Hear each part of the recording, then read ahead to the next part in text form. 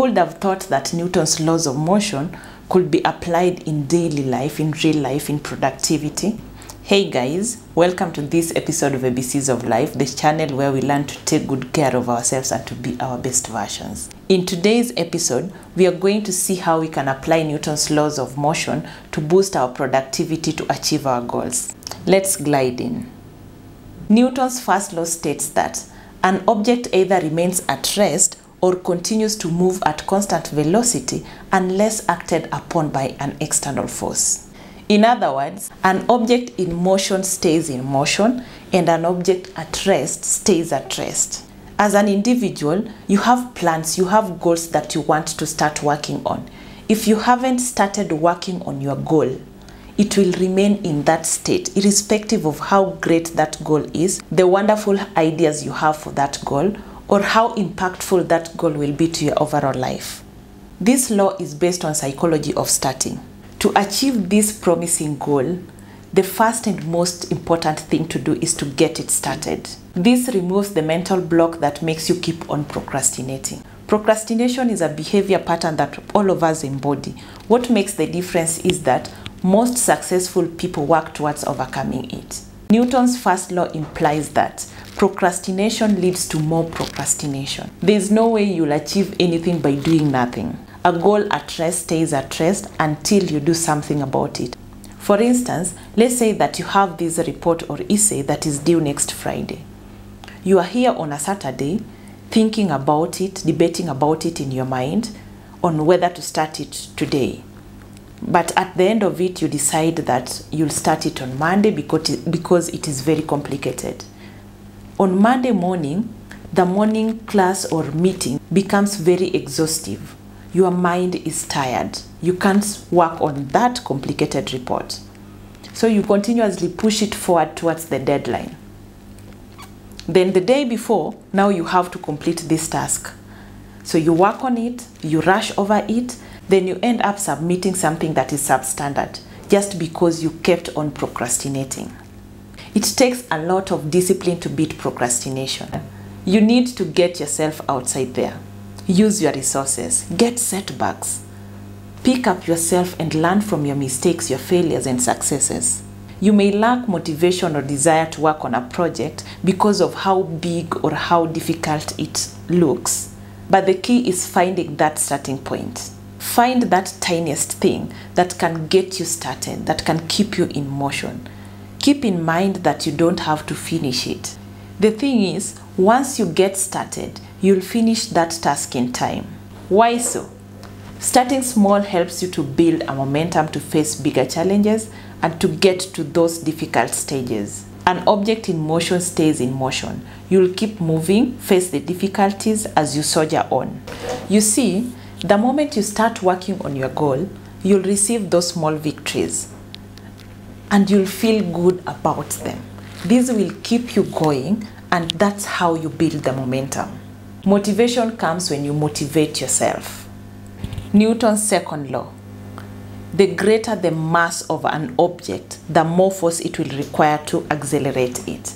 Force is equal to mass times acceleration. To push a full tank, you'll require more force than what is required to push an empty tank. Your choice of goals and the energy you put on them have a bigger impact on your productivity. Your big goals, such as growing a business, building a successful career, building a healthy relationship, require both magnitude and direction. How hard you work on them and how much force you apply on them. Where you place your force is just as important as how hard you work. That's why you need a blueprint. You need a strategy. You need a plan to show you the direction in which you're going with your goal. That is very important. Don't spend most of your energy and resources doing manual jobs, avoiding the real task. You'll end up achieving nothing. Stop dodging the difficult tasks. Most of us do. And that is what makes some people more successful than others, because they do the difficult things that are avoided by others. There's always a difference between just working and working towards a certain direction. It's like when you're walking in the park, you move from one place to another. and when you are on a treadmill, you are in a static position. It doesn't get you anywhere. A person walking in the park gets somewhere. That's why you need a clear blueprint to show you the direction in which you're going so that you don't waste your resources and energy going nowhere. Let's get to Newton's third law. It states that for every action, there is an opposite and equal reaction.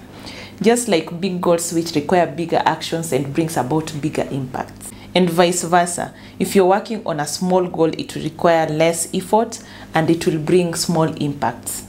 This law implies that there are positive forces and negative forces, productive forces and unproductive forces. Positive forces are those forces that makes you to perform a task in less time, while negative forces are those forces that drains your energy, the ones that brings you backward. The good thing about this goal is that the ball is in your court. You have a choice to pick on the positive forces or the negative forces. Positive forces are like hard work, discipline, confidence, patience, and the negative forces are like procrastination, fear, quitting, self-destruction. Reducing these negative forces makes your productivity to glide naturally into the positive side. The moment you eliminate these negative forces, you'll find yourself moving forward. It is like detaching yourself from a hook that was holding you back. You can start eliminating these negative forces by learning to say no to things or people that drains your energy. That friend who feels that you are incapable of starting your own business. Those series that glues you to your screen for hours and hours. That colleague that always brings you the newest gossip in the office that wastes your time. Just say no when it is the right thing to do. Eliminate things that distracts you. These forces are always there. They are even there for those people who are very productive and very successful. But they learn to avoid these distractions or to limit them.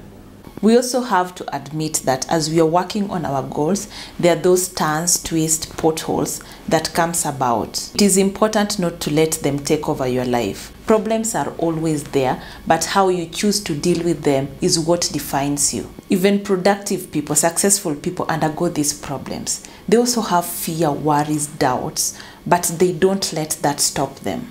The thing is, the negative forces are as many as the positive forces. Nurturing the positive forces can also help you to overcome the negative forces.